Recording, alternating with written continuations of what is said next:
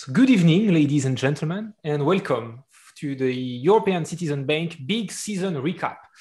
This event is designed to give you a fair summary of what happened until today as some kind of best-of-like opportunity to catch up for those who might have missed one or all of the episodes.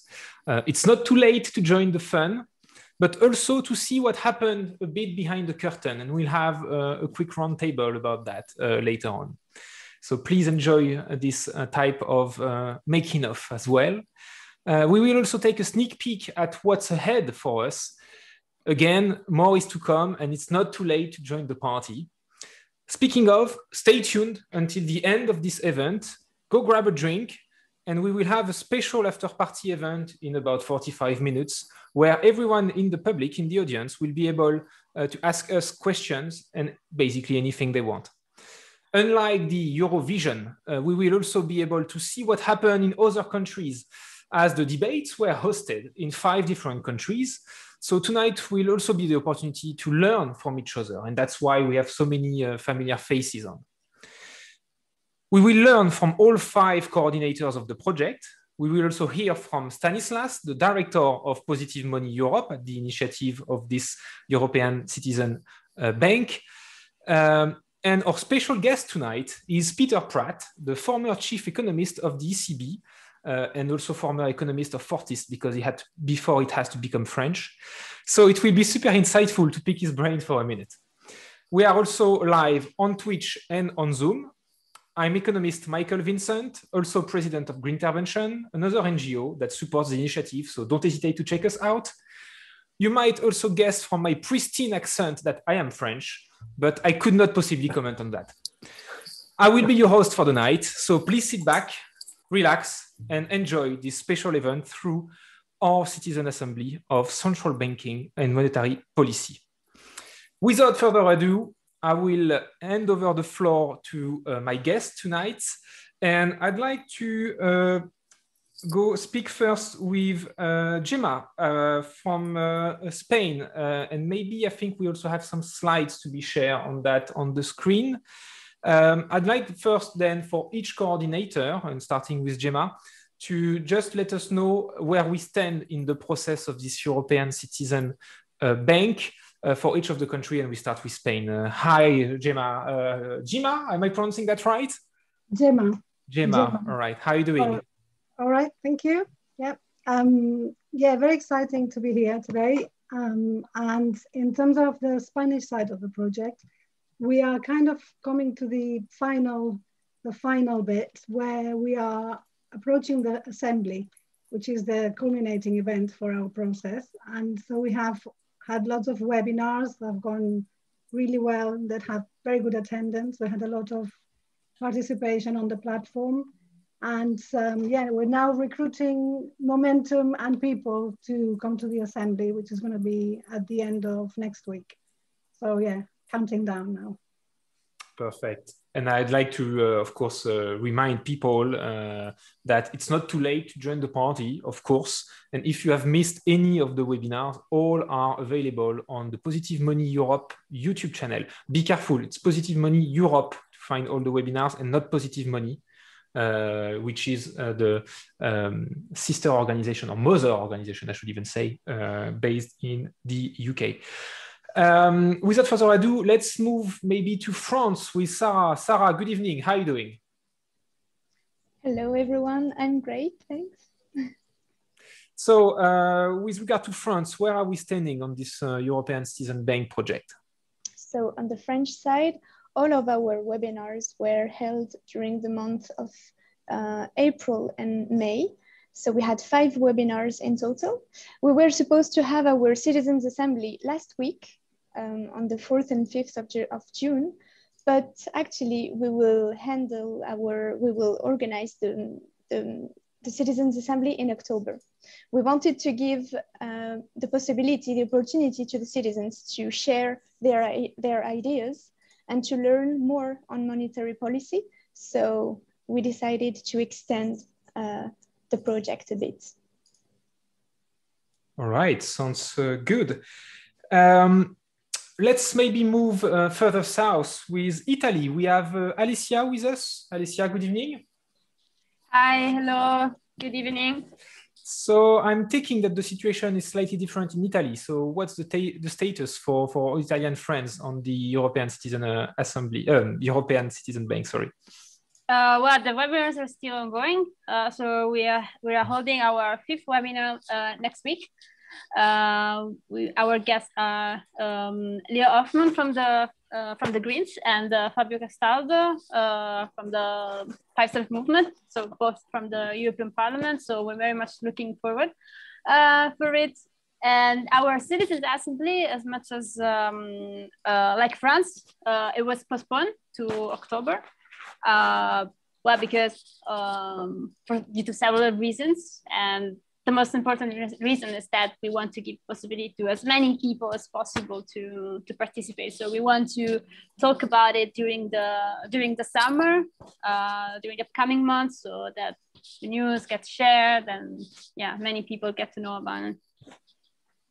All right, thank you. And I should have specified something, by the way, when I said Sarah Zamoun for France. Obviously, all of the Francophone speakers are welcome, and I encourage also our dear Belgian friends to join the party as well, obviously. But thank you very much, Alicia, for the update. We now move to the Netherlands with Vicky. Vicky, are you online? Yes, thank you, Michael. Very happy to see everyone in one room this time talking about the project. So in the Netherlands, we started a bit later. We've had 3 webinars so far. We will have a 4th one next week on the digital euro. So I invite you to sign up for that. We also decided to have our event in beginning of October. So the Citizen Assembly, for the same reasons as Italy and France.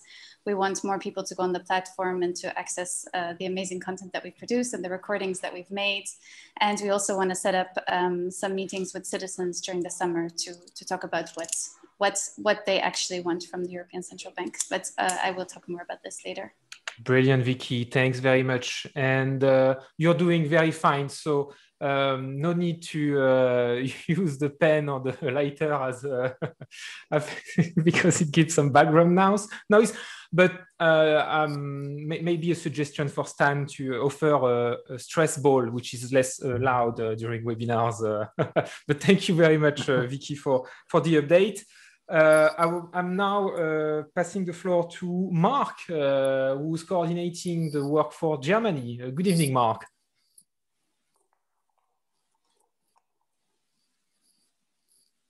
The floor is yours. Can you hear us? We cannot hear you yet, I think. Just a minute, no worries. We'll get there. Okay, I hope you can hear me now. Yes, perfect. Cool. Yeah, I'm great. And so for Germany, we've done all our webinars.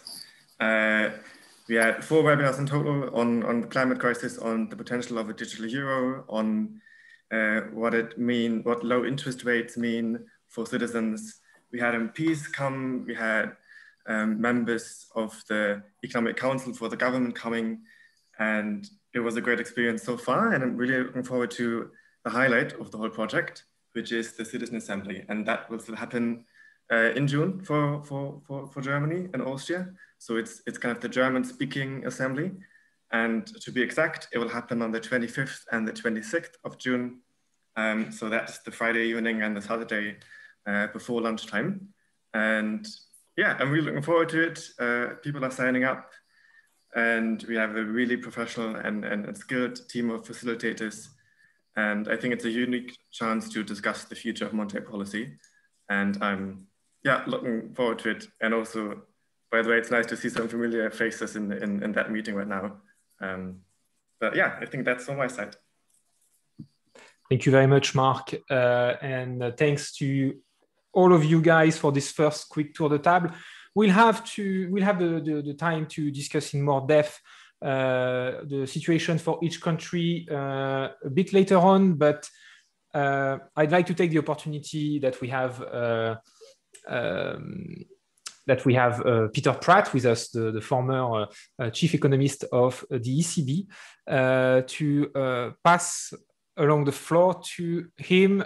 Peter, good evening, and thanks for having accepted our invitation. It's the second one because we already, the French speakers already had the chance to see you in one of the previous webinars.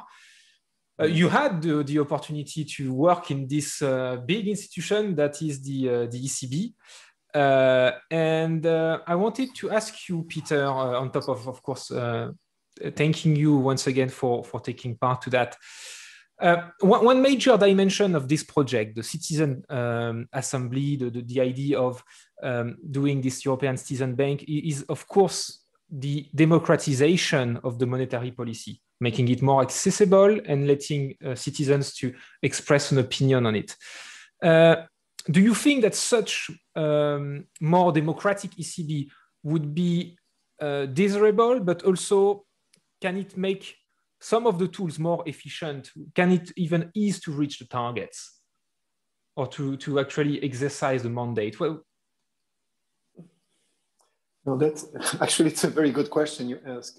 Let me first say that I accept your invitation with pleasure, but also because it's, I think it's quite important, the initiative you took. It's very well in line with what Christine Lagarde wants to do in the strategy review. It's, you know, basically she was saying we are used to talk, you know, to markets, but to the citizens, you know, we have some gaps there because it's quite a technical matter. And also when you talk to the general public, you know, I became a central banker more than 20 years ago because before the ECB, I was 10 years, you know, central banker in Belgium. And so I know the matter and I know the difficulties to talk to the public. But it's true that when I went to the ECB in Frankfurt, the distance between the institution and the public became even bigger because when you are in your own country, you have many opportunities, you know, to talk. You know, you have the local journalists and you are very often invited to conferences, all that. So I think the national central banks play a key role in the communication. But there is something missing in that communication. It's, you know, the central institution, the European institution. And that's what you try to fill, you know, with your initiative. It's quite complicated in terms of logistics. So I was quite, you know, well, positively surprised by what you succeeded to do in relatively limited amount of time. But it's only the beginning. It's only the beginning. Will it make a difference? Will it make a difference? I think yes, you know, because, for example, I'll give you an example. When we talk about inflation and inflation expectation, you know, what do people think about the future of inflation? Traditionally, one looks at what markets think about future inflation. So you look at market prices about inflation because there is a market on future inflation and you can gamble on that, you know, you can trade on this. And so we call it market-derived inflation expectations. Now, if you ask the public about perceptions of inflation, you may get a very different response to that. I think the ECB now, and the staff is working on that, but the ECB now has officially recognized that you should not only look at perceptions of inflation from the public, from the market's point of view, but also the public. That's just one example. But there's one thing that is, I think, very important on that I want you to react on. You've mentioned Christine Lagarde and the fact that there's a raising consciousness about the fact that the ECB may be talking too much or mostly to markets and less so disseminating the information to the broader public. I'm going to quote the famous Nobel Prize Paul Samuelson that was describing Dr. Greenspan as a monkey, saying that when Greenspan says that he should look at the bond market, that he was reminded of a monkey who for the first time have seen a mirror. He sees an image of himself in the mirror and thinks that by looking at the reaction of the market, including its surprises, it's getting you information. I must confess, having been an investment banker working on trading floors on the rate markets, I've been the mirror often. And if I may then continue on this joke, Peter, allow me to ask you if sometimes at the ECB, did you actually feel like this monkey, if you pardon me the joke? Well, certainly not. Certainly not. I always say, you know, it's a two-way street. You know, markets are looking at the central bank for guidance, and the central bank then looks at the market. So it goes both ways. And sometimes, it circles and you don't know where it stops, who is dominating who at what point. So I take your point. I think it's a very important point. It is true that for the ECB as a European institution, it's quite complicated to talk to the public. So you have all this network of national central banks being designed to do that. But I fully agree with your initiative. And I think that's the objective of Christine Lagarde, is to see how can you reach, I think the ECB should be much more involved, with communication of national central banks, because that's one way to do it. Because the communication of the Bundesbank, I guess, would be quite different from the communication of the Banque de France, Banca d'Italia, Bank of Spain. And so it's quite good to have initiatives where, the center, so the ECB is also present to these sort of initiatives. So I think that's a little bit what you try to do, you see. But I think you should think carefully about the logistic of it. It's a huge enterprise you want to do.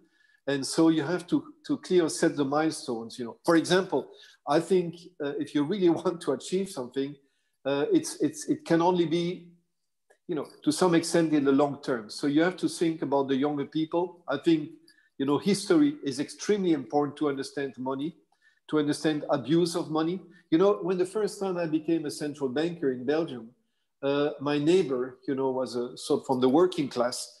He was saying to me, can you print money for me now that you're with the central bank? And that's what you're, and so you have to be careful that people not misunderstand, this easiness, that just printing a piece of paper makes you richer. And what I think was good in your initiative, in the workshop, that I saw a little bit your programs in different countries, is that basically I found on your side analytical capabilities. I mean, that it's not, just coming with funny ideas, but it's documented and it's based on reading and research, I must say. So I think that's very good. The second thing in your panels that you invited indeed, maybe too many experts, I would say to some point, but you had people, who understood the matter. So I think this risk when you deal with these sort of issues that you go into populism by saying, just print me a few banknotes, so I get richer, I think you try to manage that process. I think it's extremely important, not to fall into this trap, because history, as I said, in one workshop, is full, of monetary mistakes, where there is an abuse of the printing press of the central bank. And I think it's very important to look at history and also, to do the homework. On this, I wanted you to react, because I think that's partially, and that was also flagged, I remember, during the leaving party for your colleague Benoît Cœuré at the time, that a more direct communication towards... Benoît, yeah. No, but Benoît is definitely a trustworthy ECB colleague. And he was raising the point that there might be some kind of doom loop between the ECB and the markets, and that achieving the target of inflation might be slightly easier if you were a bit more direct in your communication. I know there's a lot of debate, more direct to the citizens in the communication. That's arguable, but I guess the angle I wanted to make you react on is whether there's a lot of debate about the independence of the ECB. But can it be questioned also vis-a-vis the dependence of the ECB and the markets? If you take sure. It's called financial dominance. It means, that the central bank at some point is very shy in doing something, for example, to control inflation, or maybe the other way, because it would be afraid, of creating a financial shock, a crisis, because, if markets go in one direction and the central bank goes the other direction, the markets may, have taken too many risks, and then the central bank, shies away. It's a discussion you have. There are basically two issues of independence. One is vis-a-vis the markets, and the other is vis-a-vis what we call public finance. We call it, dominance from the state, where the central bank, for example, would hesitate to increase rates, for example, to tighten policy because of fearing to create a shock, in public finances, in some jurisdictions, for example. So these are the two things that the central banks have to manage in general. one answer to financial dominance, and I think it's a very good and fair question, because, I mean, you mentioned Benoit. It's not only Benoit, it's true that, you know, I think most governors will think about this. The answer usually is to be sure that you have a very solid prudential framework on the financial system, not only on the banking system. Authorities in general failed, as you know, and we had the global financial crisis, and we still pay the price today by lack of supervision, especially of these global big institutions. And I think, you know, all societies paid a big price for that. I think, you know, part of that has been fixed, but it's also true that some part of the financial risk moved outside of the banks to what we call non-bank financial institutions. Or the shadow banking. There are recent episodes. And I think that's, again, you know, when the central bank doesn't have enough information about leverage, you know, how much debt in the societies, how fragile is the financial ecosystem, then of course you get a problem, and the central bank can de facto be dominated by financial market to some extent. I don't think we are in that situation, but I would not say that it's black and white, that we are not. I wish I could also question you maybe for another event on the potential comeback of that situation with the plan for securitization of NPLs and the marketing of this to the shadow banking. But that's unfortunately a bit off topic for today. I'd like to leave you with this last question, Peter, and thanks again for having participated today. As you said, this event is very much targeted towards citizens and democratization of the monetary policy in general. We've done that with the webinars by letting people debate, learning about stuff. There's a lot of popularization also that is needed, disambiguation as well. But not only this, the second part of this initiative will be about the citizen assembly and putting together some actual proposition, some proposal for the ECB. And that's quite lucky because the context is the strategic review. So I wanted to ask you, what would you think the strategic review will achieve? And you, on a more personal level, what would you want the strategic review to achieve in terms of new tools or extension or reinterpretation of the mandate? No, that I cannot answer that in 1 minute or 3 minutes. That's a very important question. And as you know, they are still debating at the ECB. I think if you think about the trust in the ECB of the population in general, I think I would start, you know, the issue about the ECB and the people. I would start by trying to understand, you know, why has trust fallen?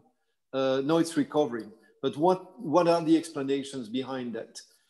And for example, one of the issues that came is when we had this, you know, crisis in some countries. For example, you know, you remember with the Troika intervening in some countries where the ECB was part of that. There you can find a link because basically the central bank was going beyond, you know, its normal borders, and then people associate the central bank, you know, with many other functions that it doesn't have. So that's one of the things. What I would say, certainly, if you're led in the future to be involved, you know, in something related to a sovereign crisis, sovereign problem, you have to think carefully about all this and not repeat, you know, what has been done.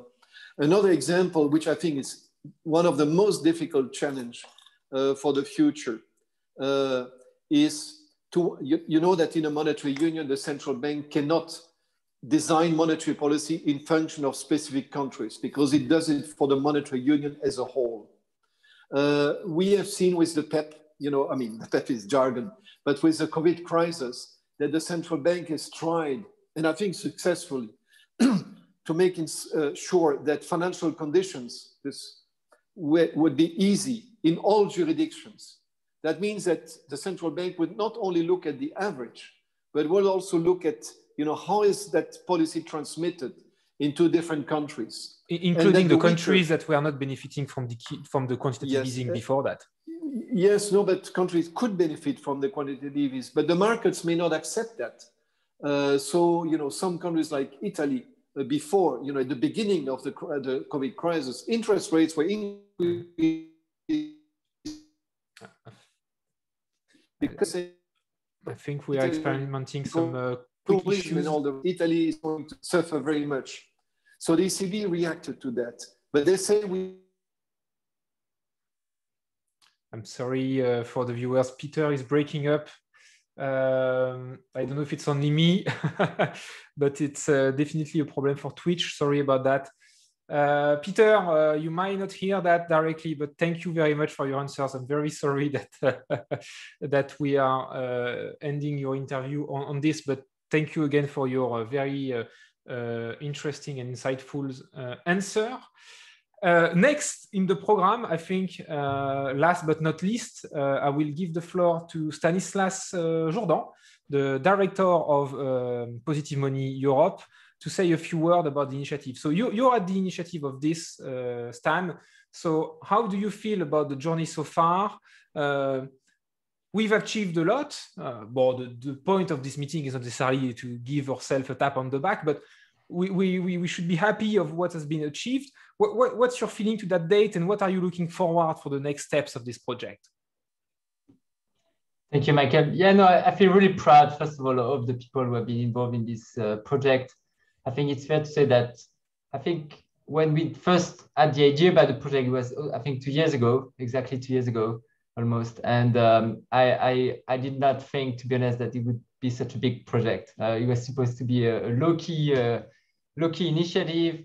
And by the way, I want to pay gratitude for, well, 3 people who have made this project possible. One is Nicolas, a former intern, actually, who has left now. He's doing a PhD on another topic, but he actually, the reason we are doing this is because we had too many beers on an evening, and we came up with the idea of trying to do this kind of event. And another person is Alessia, who is with us, who did also quite a bit of work during the summertime, doing heated summer and doing the legwork for submitting the funding application for the European Commission, which, as you know, funding largely this project. And the third person I want to pay tribute, and he's gone by now, I think, is Peter, because as you could see just a moment ago, he's just the coolest central banker in Europe, I think. I think we should have a prize for him at some point, or do a contest for the coolest central banker, but there's not much competition so for now. Just because the reason is I had the idea of the project, but what really motivated me to push it and to make it a real thing in our team, because it's not like we lack of work. So, you know, we started this project as on top of all the things we were already planning, and maybe that was a silly thing. But what motivated me to really, you know, encourage Alessia and Nicolas to work on this project was that basically I was able to speak with Peter, and he was really encouraging us. I think Peter is the guy who, when the day he left the ECB, you know, every time a board member of the ECB leaves the ECB, they have a big mess where they invite all their friends and all the people, all the most well-connected people in the Eurozone issues. And not all are as dovish as Peter, indeed. Huh? And not all are as dovish as Peter, so it's good. And anyway, so his big farewell conference, he says, you know, this story about Europe is always built during crisis, and, you know, this kind of a self-fulfilling prophecy by pro-Europeans that we need crisis moments to build Europe. And he says, I don't like that. I think it's tragic that we as bureaucrats, as technocrats, as pro-European, we believe we need crisis. So that means we need pain. We need people to suffer in order to build a better Europe. And he says that's a top-down approach, and it's foolish to think. There's a video somewhere with the exact statement, but it basically says the message that it's a bit foolish to think that it will always happen and magically the people will follow what technocrats, what the solutions of the technocrats that they come up during a crisis. And so I think it's a good wake-up call. And so after I watched this conference, that motivated me to get in touch actually with Peter, and he said, not only you have a good idea with your project, but please put my name on it and then say that I support the objective. So that I think was a big boost for the project. So I want to pay gratitude for him. And I think it shows also, it's not just Peter. I think it shows there's many people like Peter in the central banks, I think today, that want to open up. They want to break a bit the Pandora box, and they want to explain the way they work, because that's their job, you know. That's their job. They do that on the daily life, and they want people to understand. They don't all want this to be very obscure and obfuscated.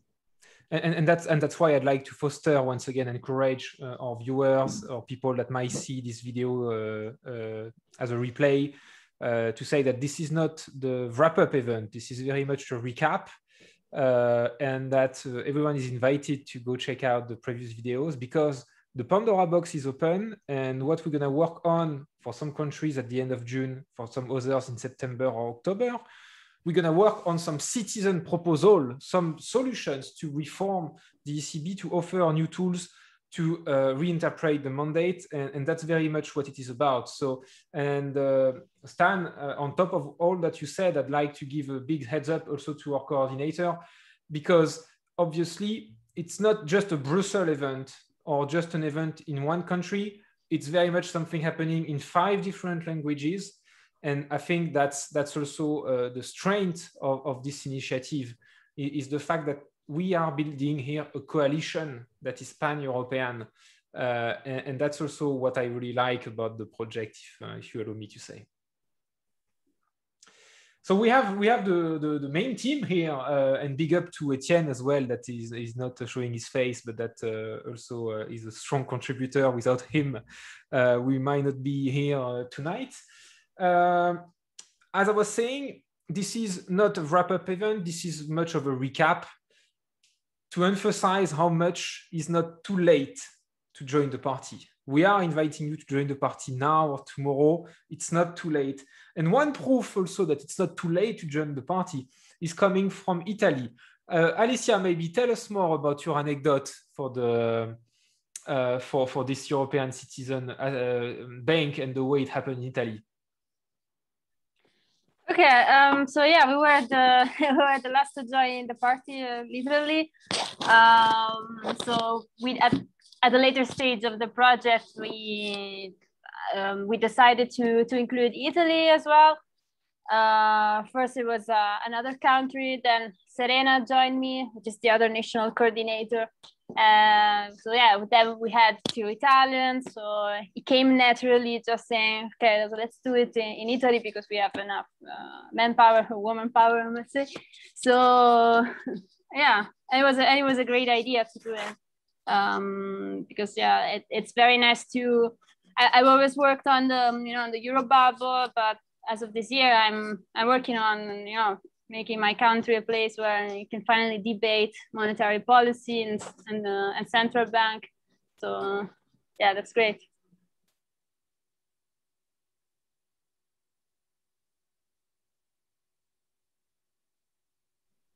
We can't hear you, Michael.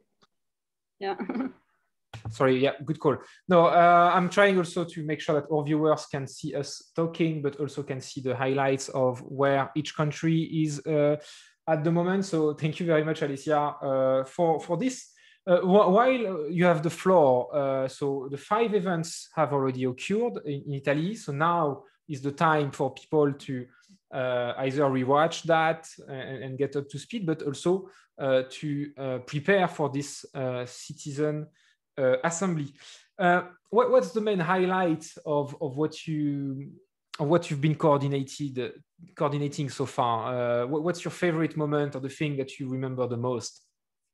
So we still have 1 webinar to go, actually. Sorry, no worries at all. It's easy to confuse.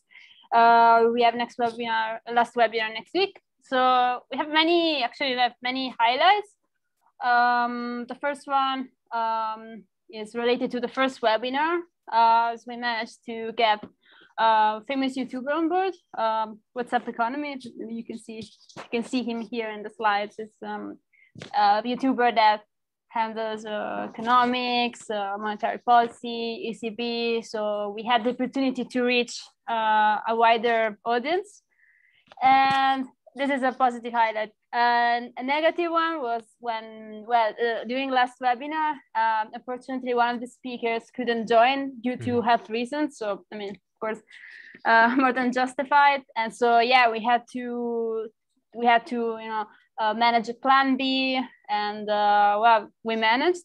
Of course, the Irene Monastorello, the professor who didn't manage to be there eventually. I mean, it was a great absence in the sense that it was you could feel her absence, but the other 2 speakers were were great, and they managed to cover the gap and to answer the questions of the citizens. And we saw how in Italy the debate on sustainable finance, sustainable green monetary policy, and so on is just starting right now. There are more and more people interested in it. So.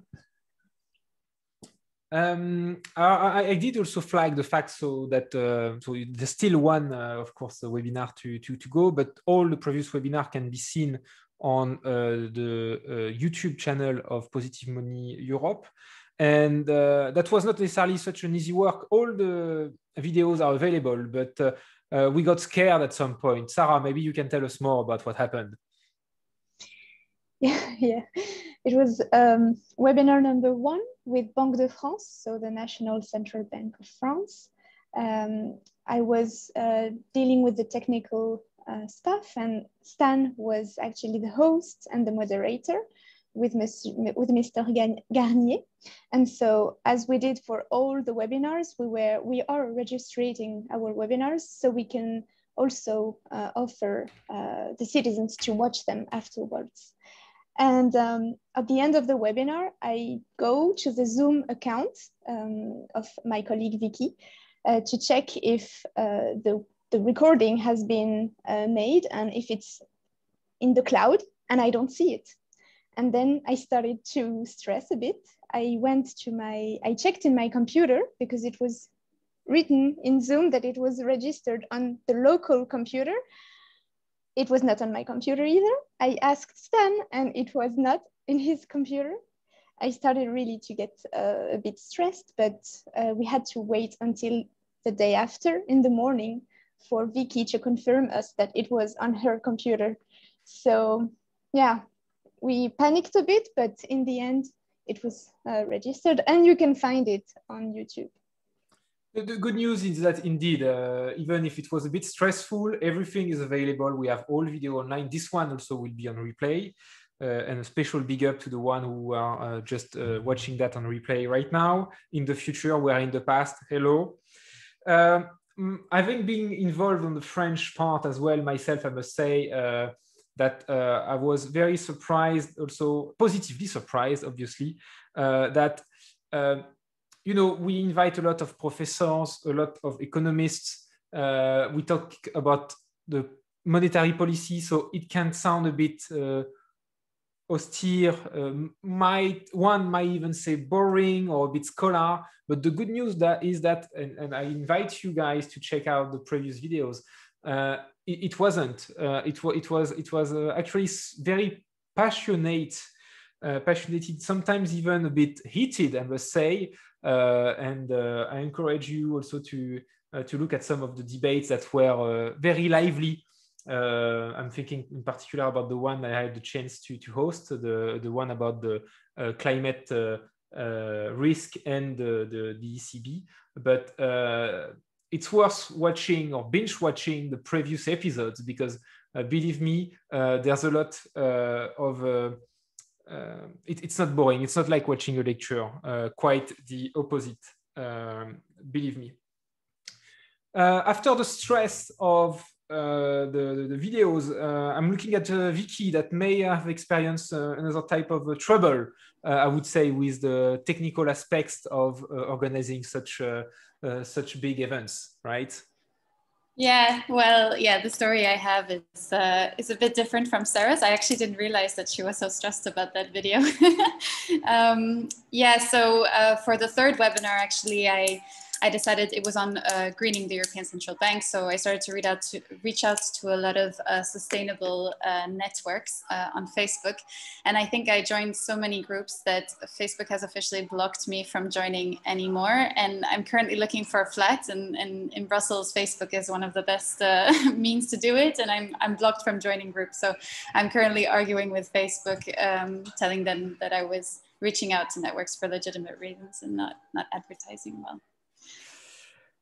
After, so you did really much get involved into promoting the events and stuff and make sure that they are successful. What's your favorite moment? What's your highlight on the journey so far for the Netherlands? Yeah, so it's a bit hard to say because we're still kind of in the middle of it. But I already have two, but since more is coming, I'm sure there will be more highlights.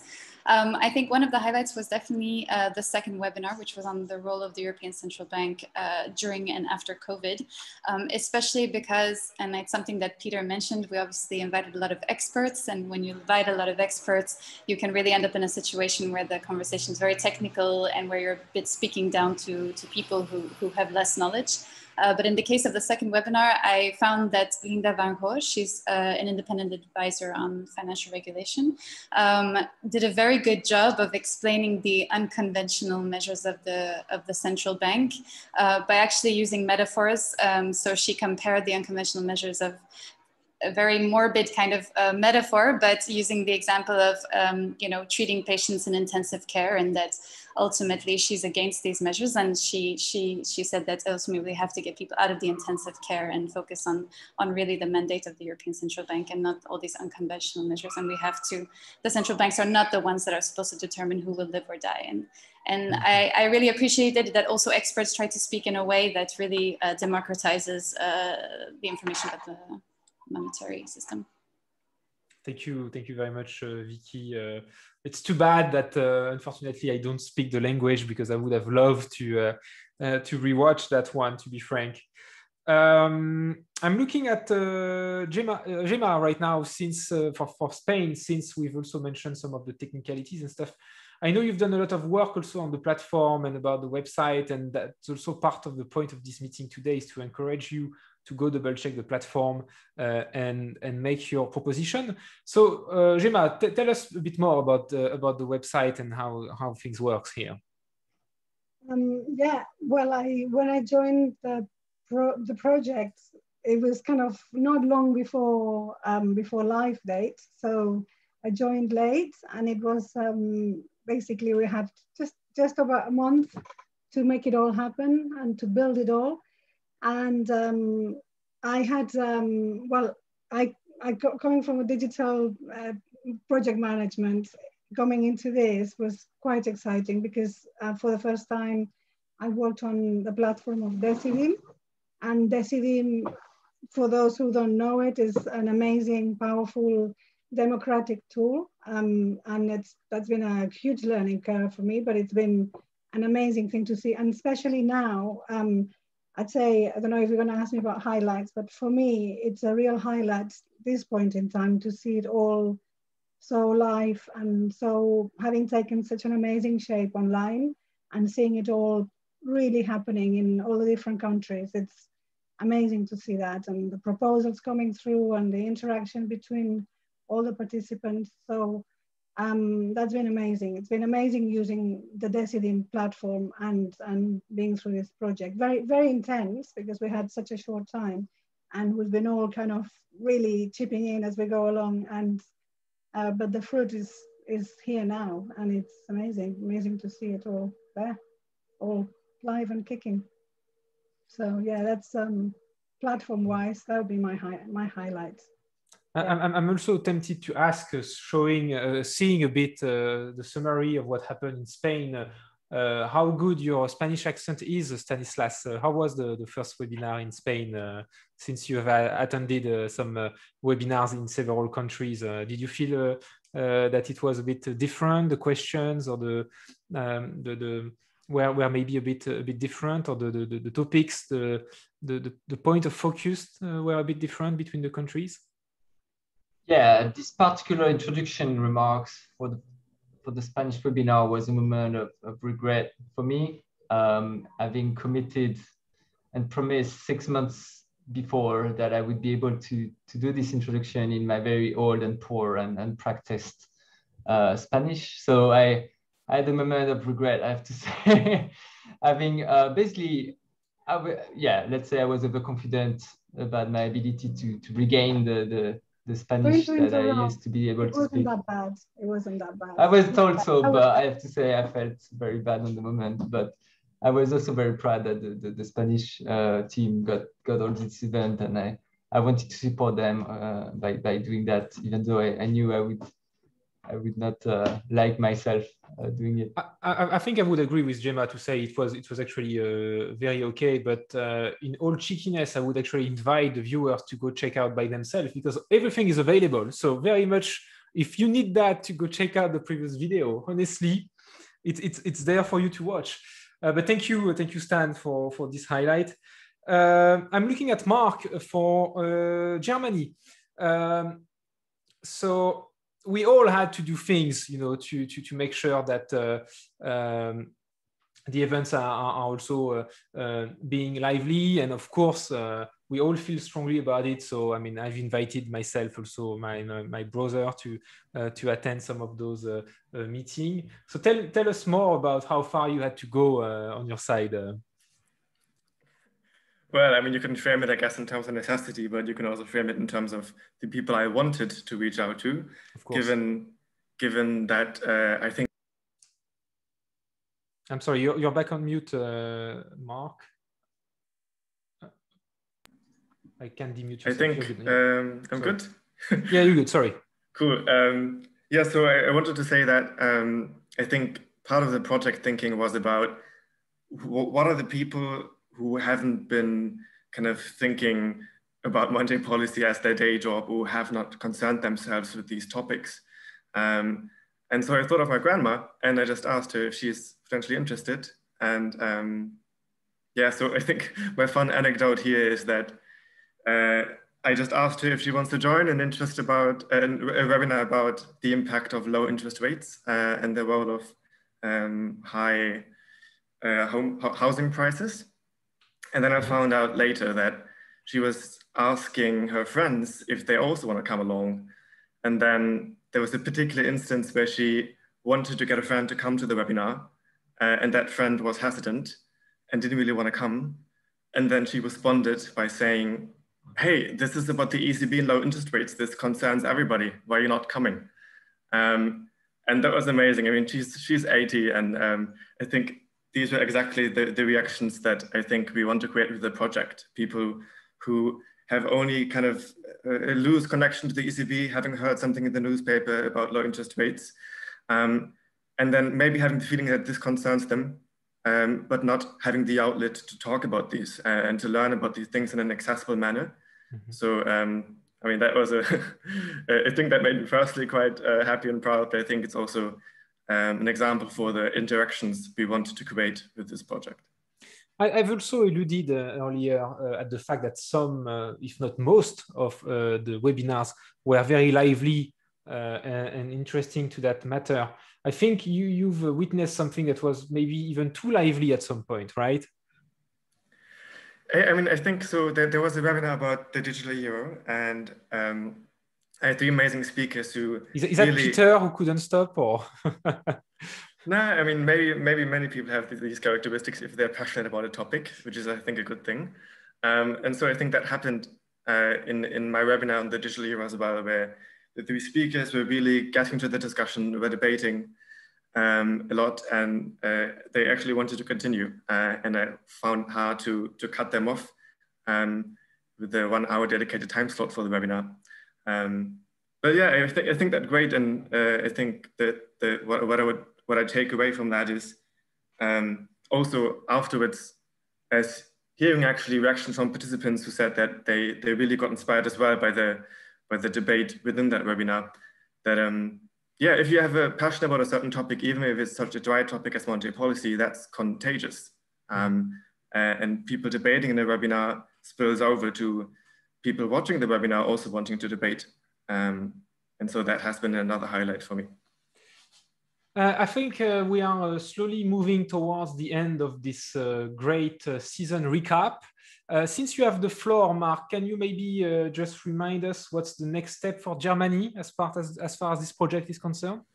Yeah, thanks. So the next step, and definitely the highlight, is the Citizen Assembly, which is happening on the 25th and the 26th of June.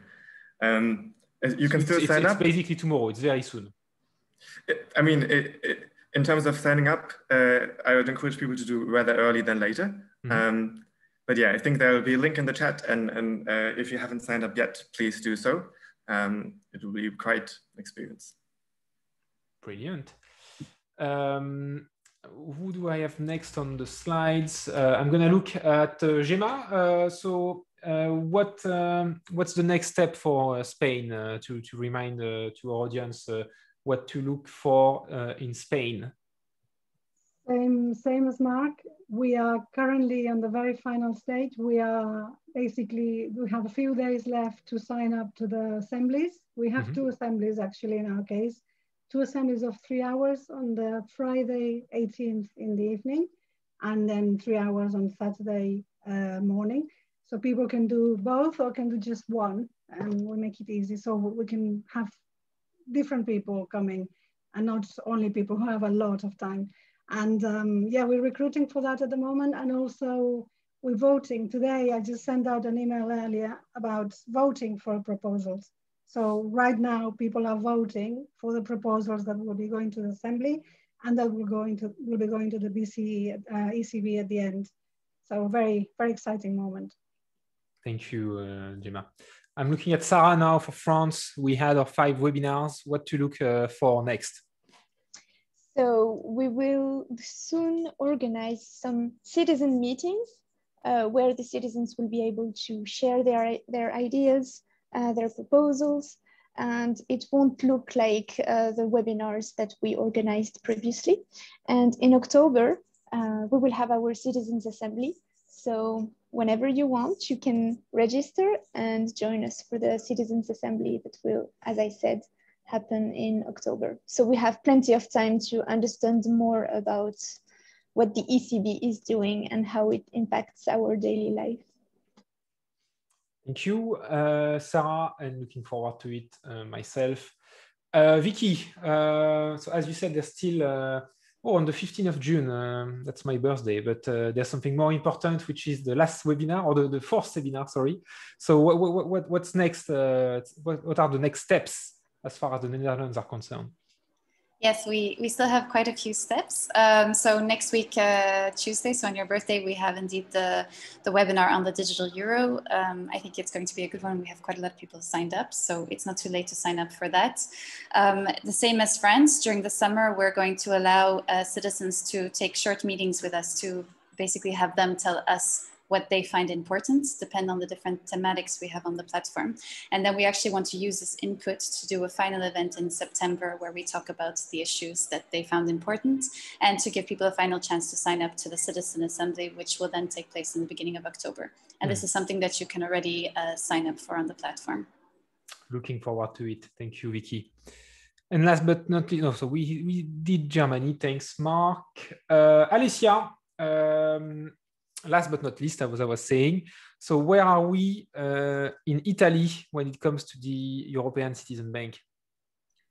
Yeah, we have our last webinar coming next week. So I really invite everyone who speaks Italian, who can understand what's going on, to sign up for this because the speakers are just great. So it would be extremely interesting to see what their opinion are on the accountability of DCB. And after that, in October, at the same time as France and Netherlands, we have the Citizen Assembly. So you can, even if it's in October, you can already sign up for that and choose whether you prefer the Friday session or the Saturday session. And don't forget that the fund continues also on the platform. So even if you cannot make it to the assembly, there's still a lot of room to debate and make proposal on the platform itself. I've seen your questions on the chat. Thank you very much. And sorry for the frustration, but we are just about to break for the after party where we're gonna answer all of your questions. I will also take a 2-minute break to grab myself a beer for the second half of the event. But before doing so, I will leave the floor to Stanislas for a last word on what to look for next, and give us a bit of a conclusion before we move on to an even more relaxed second part of the event where we're going to take the questions of the audience. Thank you. Yeah, well, basically, in a nutshell, the next step is that, so far it's been about webinars with experts and people from institutions, central bankers, economists, academics, legal experts, and sometimes NGOs as well, us. And basically the next step is it's all about you citizens now. It's also about normal people now debating this issue. You know, it was purposefully made like that. That, you know, first of all, like trying to understand how those guys, you know, those technocrats and so on, how they understand their job and the central banking environment. And then now it's about us citizens interpreting and making our own opinions. So it's really, I think we wanted to symbolize this shift by having a different type of event today. And as Sarah and Vicky have said, in some countries we're going to develop even more interactive and then, you know, peer-to-peer type of event, not just top-down events in a way that even Peter was saying earlier, you invited too many experts in a way, but that was the case. So that was always planned like that. But now comes the real moment where it's all about citizens and about everyone here who is joining to take their part in this project. So that's really what I'm looking for personally. And yeah, and on that note, we can move to the informal, I guess, moment of this event tonight. Perfect. So because it's informal, it's time for me to remove my jacket, and I will leave you for 2 minutes to grab a beer, and we'll get the opportunity to answer the questions of the public. I'm happy to answer as well, but I'm mostly going to leave the floor to our coordinator this time around. So the main part of my job here is done. I'd like to thank you again for having been with us for this first half of the event. The video will be, of course, available on YouTube and on Twitch for 2 weeks, and on YouTube forever. Yeah, thanks again, and feel free to take the floor. Technically speaking, so how do we do this? Shall we keep the debate among us in English, or do we want to break into yeah, there should be a debate popping up. If everyone is happy with English, we can have the debate all together. We are not that many, so it could be manageable, or we can split in rooms for various language. Please vote now, and I'll be back in 1 minute. So I will leave the floor to you guys. Thank you.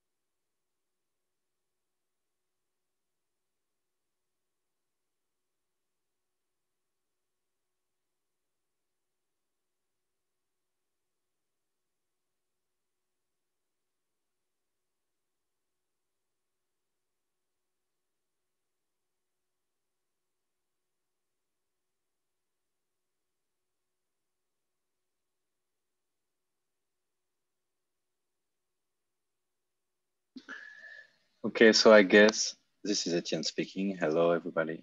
I guess we can stay in the room. People have now the possibility to put their videos and to open their mic. So if you have questions, if you want to join the debate, please open your video, open your mic, and ask your question.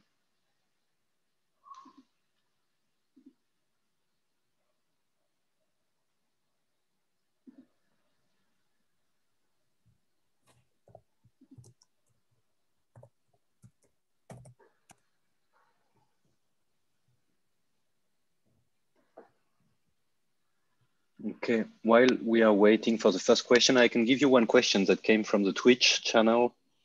Thanks for an interesting event. I understood from what Mr. Peter Praet mentioned at the start that this is just the beginning of including people. what are some great ideas to include people even more? What are examples of exciting co-creation initiatives in the pipeline? What are some ideas you will try out? What are examples of technologies you will use to catapult participation to a new level?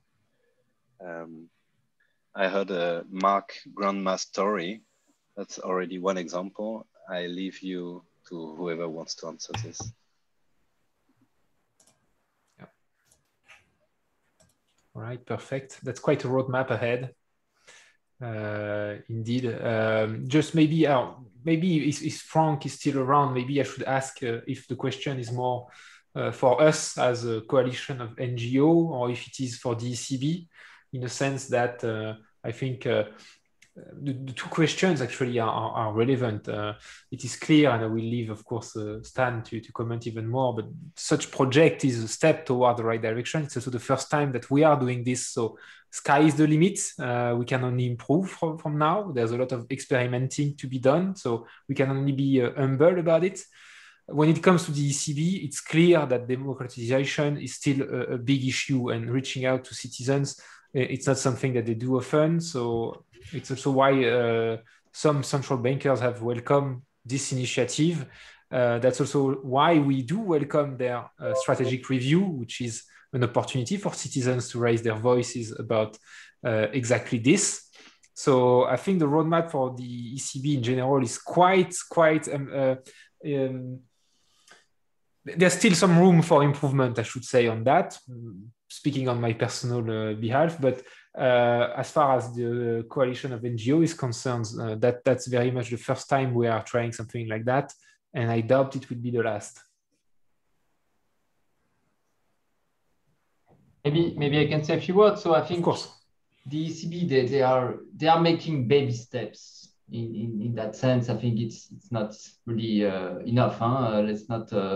I think Peter Praet was very kind towards Christine Lagarde today.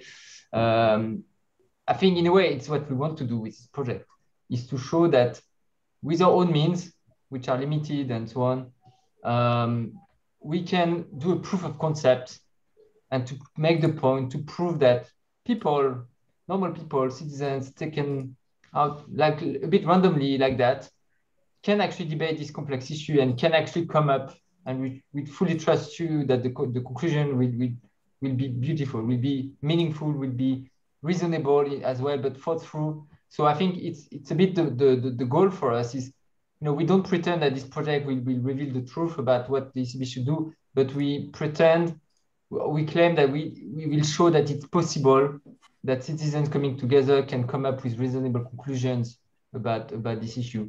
And my deepest hope, at least my personal hope, is that this will at least inspire, encourage, convince people within central banks to organize these type of things themselves in the future. And I think this is possible. There's a general trend. We see a societal trend towards participative democracy. We've seen we've seen citizens' assemblies working in Ireland, in France recently. There are many countries that are doing this more and more. Iceland as well did it. And every time people do that, every time we see that it works, that citizens taken by random together in a structured format can formulate rational proposal for society. And so that's my personal wish. It will be a long journey, as Peter Praet says. Democracy takes time. This is also why we decided to postpone some of the countries, because it takes time. We cannot rush the democratic process. But yeah, the journey is clear, and then it will take the time it will take, but at least we're all doing our best. I think we have a question from Dr. Bernard, who kindly raised a hand. So I think it's good to leave him the floor. Good evening, Bernard. Yeah, hello, good evening. I just was thinking, I'm grateful that you do this to communicate with citizens about monetary policy. I have not many people I know who I can discuss with monetary problems. It's a small group. So I think you should use your platform to make these people acquainted with each other. Now I was here about an hour and I listened to you and it was very interesting, but I think Zoom is a technical thing which allows you to puts people into groups even randomly, and it allows you to put into the chat, for example, well, I'm interested in to get to know you, and all these communicational things you could make more easy for the people who join you, that they learn of each other and try to discuss in little sessions where you actually discuss and you're not just consuming what you talk, but where people try to think about these monetary issues while discussing it in a small group. I think Zoom has a lot of ways you can encourage that. That was all. Thank you. Thank you very much for your very interesting question. I think indeed that's also partially what Mr. Praet said earlier about maybe too many experts at some point. It's the first time that we are doing such event. It is true that the balance so far was a bit more top down than bottom up, but I can reassure you that the project from this date onwards is meant to be more bottom up. That's why we're going to have now those workshops in this citizen assembly. And I'm sure that's also the food for thoughts we're going to have for a potential new event to make it a bit more balanced between the two phases, because I kind of agree with you. I will, of course, leave Mark to give also his answer. But thank you for your question. Thanks. I just wanted to say that I think it's an excellent point, and I'm happy that in the Citizen Assembly we have many breakout groups planned where exactly these proposals or thoughts just about monetary policy in the future that people will be discussed and will be debated. And that's one thing. And then the second thing I wanted to say is that while the Citizens Assembly is the highlight, we will keep using the platform, and I will keep I also personally want to still utilize the platform after the assembly and integrate features by which people can connect. Because I think it is true what you said, that monetary policy is a topic that is not discussed by many, but at least we should do our best to give the people who do and who are interested the possibility to exchange and learn from each other. So yeah, thanks for the point. It's definitely going to happen in the Citizen Assembly, and we'll build on it further over the next months. Yeah, so I just want to build on that real quick. I think that's a very good point. The experience, I mean, when we first started this project, it was a big experiment to see how people would react to it and what would work and what wouldn't. And I think our experience overall has been that there needs to become more conversation between citizens. So this is through the citizen assemblies. And like I mentioned, we also want to do over the summer some individual meetings where basically citizens can sign up to meet with us for half an hour. And it can be in a group of maybe up to 10 people. And we can discuss what some of the concerns are citizens. So we are building new things all the time to make it better and more engaging. And then I just saw the message of the question of Luciano. Maybe you want to ask it yourself, but I definitely think that we could also share our knowledge of this project with you. I understood that you're in Argentina, so we could definitely share all our knowledge and our experience of the project, and it's very cool that it's made its way all the way to you. So I don't know if you want to ask your question again. Well, hello to everybody. Sorry for my English. No, I was born in Argentina. Well, I'm here just trying to learn from you because I would like to do the same here, no? Because here is worse, the situation like in Europe, no? So about the platform, I think that it's a good technology for everybody, no? To allow people just to say their opinions. So I'm interested in that technology. I don't know, Gemma, I wrote it here, Gemma. Hello, Gemma. I'm going to write you if you want to help me. Thanks. If not, doesn't matter. Well, about Europe and me, that's well, I'm Italian as well, Iuris sanguine, but well, honestly, I was born in Argentina. I'm Argentinian as well. I'm Argentinian, so I don't want to. I wrote you how do you say how to disturb your presentation and your work, just to listen. And well, if you want to help me, would be better for the movement, because Europe and Latin America, I think that more countries, USA, well, no, the whole world.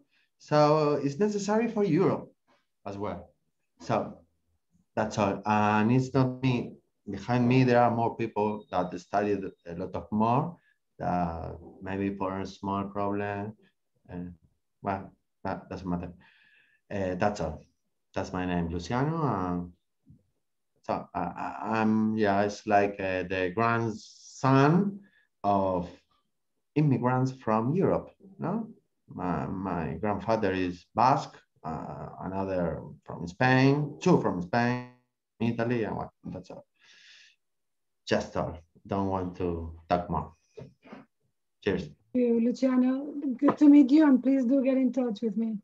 Ah, okay. Thank you. But not in Catalan. No?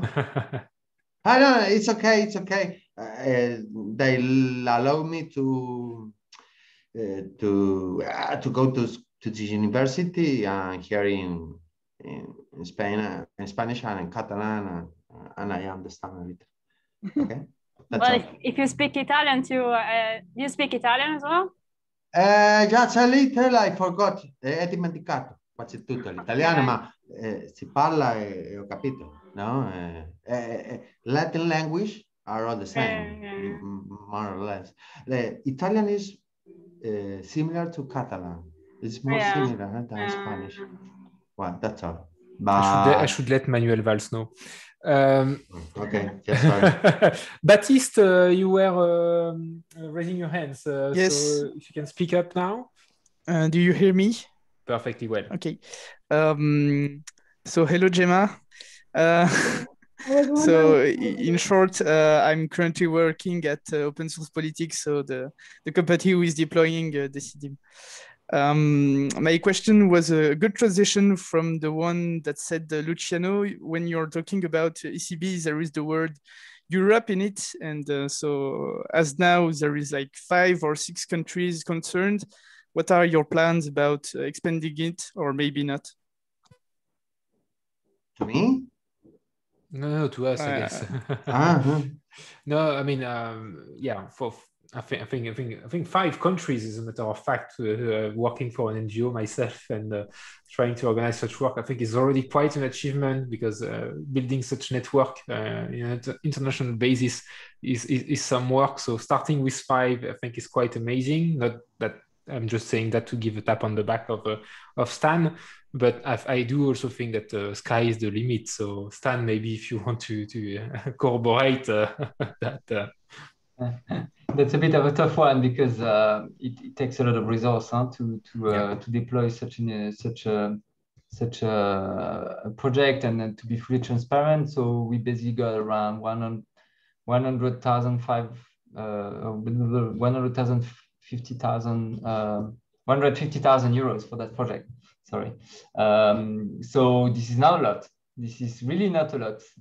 It may sound for you some, but yeah, given all the time for the staff that it takes and the cost of the platform, it's really not a big budget. Just to give you an idea, in France, to organize the citizens' assembly on climate change that happened recently, the Convention citoyenne pour le climat, they had a 5 million euros budget. So, and yeah, with 5 million, you can do something proper. Here, I think we're doing DIY stuff, bricolage. But yeah, I think, as I said before, I think it's not, well, obviously, if we had more money, next year, we could start again, do a season 2 maybe. But that would be the condition. Otherwise, I would really just love the fact that other organizations organize these themselves, or institutions do this themselves. We might continue it as well, but not in such a big format as we did it today. I also think, and that's something that we haven't said yet, but I think this project arrives at the time for Posimony Europe, where we're basically 3 years old. We're still quite young, or as you can see, our team is pretty young. We're all still a bit fresh, and so far Posimony Europe has been mainly working as a Brussels NGO, doing advocacy just like any other NGO in town. We do lobbying, we meet with politicians, but we're also at the point where we want to have a bit of a transition where organizations will also become more open and more accessible, doing more work at national level. So I think that the value of this project is not just for Europe, it's also for us as an organization to change our way of working. And I can tell you that it's been changing a lot, the way we work with each other already within the team. So yeah, maybe this is more for ourselves, and that's not something that you see on your side, but this will change a lot how we work in the long run. So I can't promise more countries next year or something like that, but I can promise that we will continue to use this project as an experiment, as an innovation, and as an inspiration for us to think better about how can we do something meaningful, both for at the political level, but also for people, to do something that is really accessible and people can really embark themselves in our work as well. So it's not just a silo thing in Brussels, So I can commit to you that we are going to try to keep that spirit in the coming years and months. If I may give a counterpoint before giving the floor to Vicky, is also that not only Stan is right, but we as NGO representative and as an NGO network, we are actually filling a gap that the ECB itself could cover. And the ECB would have the means to organize such citizen assembly if it wanted to. It's not doing that. So I'm sure that if the ECB would actually do it, it would be much easier for them to host that in 19 countries with all the languages and stuff. And actually, because you took as an example the experience in France where they have 5 million to organize something like that, and it was just for France. So I mean, we are loving all part of it, and we are taking a lot of pleasure in doing that, and we want to do more in the coming years, definitely so. But we are only humbly covering a gap that the ECB could actually easily fill itself. So that's just the counter angle I would offer on that. Sorry, Vicky, please take the floor. No, you already said part of what I was going to say. And then I would also say that maybe our biggest contribution is not to keep doing this in all Eurozone countries for specifically the reasons that Stan mentioned, the lack of manpower, but rather to share our knowledge with other people who would have the capacity, even if it's locally or if it's Euro-wide. So I think that's our biggest strength. It's a first experiment, and we're very happy to share the knowledge and support in similar projects with the knowledge that we've gained. So that could maybe be our biggest contribution for the future. Understood.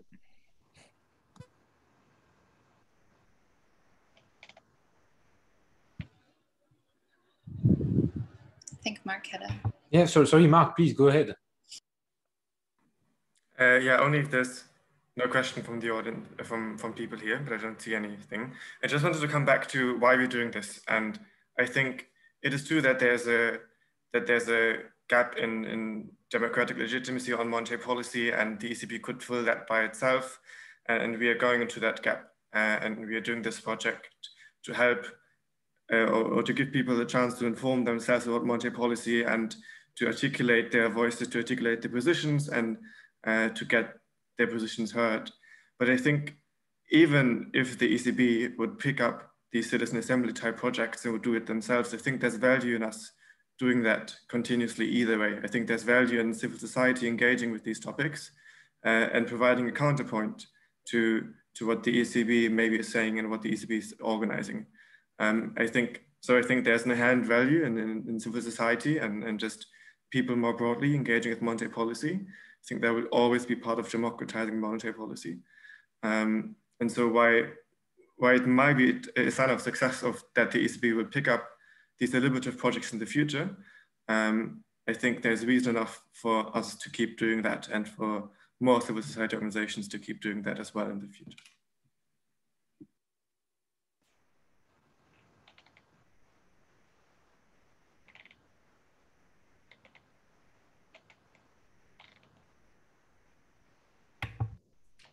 I haven't been looking at the chat so much, so if someone wants to pick up a question from the chat, please do. Otherwise, don't hesitate to ask us anything live. I can see something on the Twitch chat, if you allow me, from Frank. Thanks, Frank. Do you think that leaders should become even better at asking questions to the people instead of giving answers? That's a very good question. I will start very concisely by saying that I have the feeling, somehow, doing a bit of politics myself, that a lot of leaders are actually asking a lot of questions and commenting a lot on what's happening and not necessarily providing a lot of answers themselves, if I may say. So I see your point and I agree, but I'm actually afraid that somehow they don't necessarily ask so much for the opinion of people, but I'm not sure they are providing answers so much either. But that's a more personal view. I think there's truth in that comment. I like to say asking a good question is already, providing a good answer as well. And I was actually thinking myself, I wanted to add another question, just by the way, I would actually want to ask a question to people around. Just like Bern suggested, we should do more face-to-face or season-to-season meetings. I think that's a great suggestion, and I would really love to hear more from you who are with us, participants, everyone. What else would help you to participate better in the project, to be better informed about the project? What would help you to speak to your friends or your relatives about this project? Because I think we can improve a lot, and for certain countries we have the whole summer to improve this. I don't want to put more work on my colleagues, but no, but I'm seriously, I'm sure there are easy tricks that we can do better that would help you to speak about us, because in a way, I mean, about the project, in a way, you are our best ambassadors. There's so much we can do with our own communication, but at some point it's also about, getting the word to mouth, So yeah, any ideas in the chat, or anyone else can speak, take the floor now. If you have ideas about what would that make your participation more easy?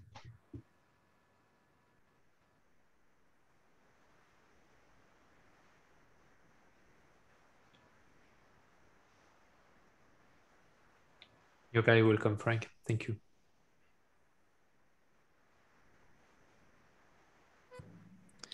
May I intervene, or? Please do. It's not an answer, it's more a question. Since you're an NGO but you're doing politics, why do you do not invest political meetings or in events, not taking pro or cons in parties, like saying we support this party or not, but maybe feeding the debate inside parties or political parties? Yes.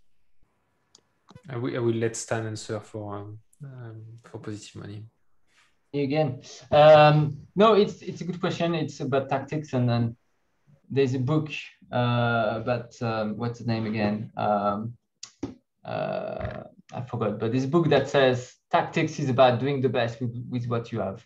It's simple as that.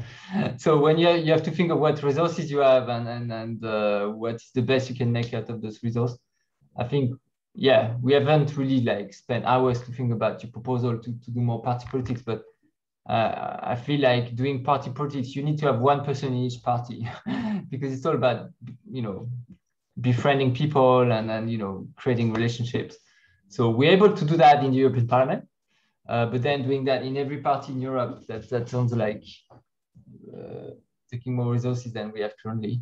But in the future, I think, part of our role is to educate and mobilize so many people around, supporters, so that other people would do that and would take inspiration from our ideas, and then bring those ideas if they like. And then, you can pick and choose. We have so many different ideas. It's not like we have one program and you have to take everything or nothing. You can pick and choose among the ideas that we talk about. You may like some of our proposals, some others not. But then you can do your own lobbying if you like. in your own political party or among your. So I think that's how I see it. I think there's no one organization who can, do all the work by itself to change the world. Basically, it has to be the work of an ecosystem in a way, and we're just one entity in that ecosystem. But yeah, that's just my opinion, by the way. It doesn't have to be the director saying everything. I have a question both for you. What do you want to achieve with this project? I saw it only on the week ago, and it looks like for me very interesting. But what's the idea or what you wish to achieve? If you allow me to answer first, as an activist in the NGO world, what I want to achieve is vulgarization of the monetary policy, because it's very technical. And even as an individual, I wrote books, I do videos. It's every time, or most of the time, about vulgarization of topics that are about economics or finance. I want to give back what I've learned working in the fake of it, and make it look like as simple as it is, because you will have bankers or central bankers using big words and trying to make it look a bit obscure by making it sound more complex. And I think the first part of democracy is to teach, to popularize topics and make it simple, especially when it is simple. So officially, that's what I want to achieve, and I think this project, among many others, play a very good part into that. On a more personal basis, it's the after party, I can say it. I think that the monetary policy is too dependent on markets and banks, private banks. I think there's a real problem of independence here, and I hope that such event and also the strategic review can achieve a more direct distribution of the money that the ECB is printing, instead of having it captured by the banker. But here I'm only speaking on a personal basis. Okay. Once more, do you wish more influence the people, educate the ordinary people, or do you wish more to influence the ECB policy? Well, I think here somehow we have a shot at both. I think one comes after the other. If you don't educate a bit or popularize a bit those topics to people, then it's hard for them to emit an opinion. And that's also why in those webinars we are inviting often people from all sides, people that are more orthodox, people that are more unorthodox. So we are hearing views from all across the political chessboard. And I think that's quite important, because we don't want to influence people one way or another, even if I have a personal opinion that is more leaning to the left, I should say, or leaning to the people. But having said that, the prerequisite, I think, is to give the people the right weapon, then to be armed in answering those questions. And then the second step is indeed to try to use and make the most of the strategic review, which is a unique opportunity that the ECB is offering to us to actually offer proposals and try to influence things. So for me, it's one, then the other. Thanks. But Stan, Vicky, please answer.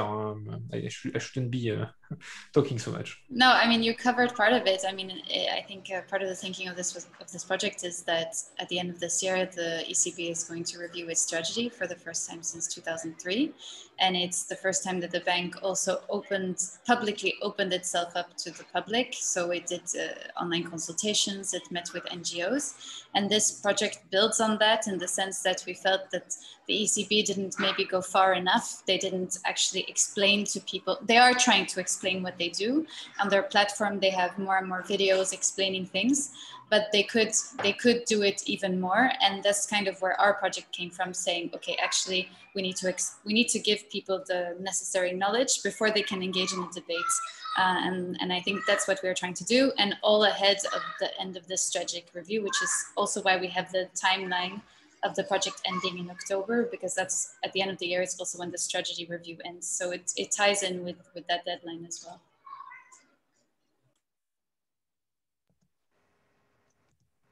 I just want to add a small bit, I mean, just to add to what people have said already, and think that picks up a bit on Bernd's point earlier, that I think this project and the platform specifically is also about connecting people who have an interest or who maybe who already have thought about these topics and to provide a space for them.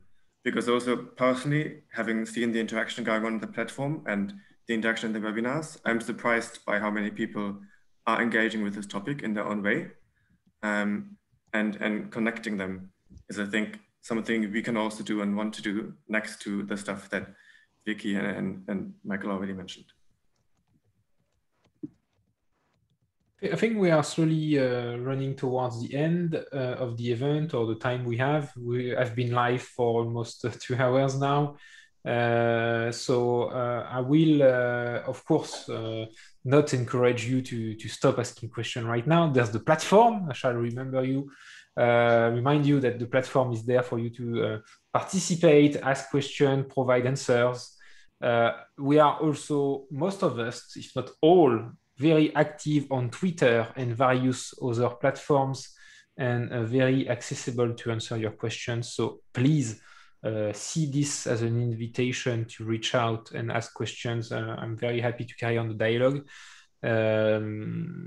But as I said already earlier, I've spoken a lot already, so I think it's time for me to stop there. So let me just once again warmly thank you all, to the participants, to the audience, to the work that we've been collectively doing, that I think is one step towards the right direction, and encourage you to reach out, ask questions, and always be curious about the monetary policy in particular, but about everything in general. Thank you very much.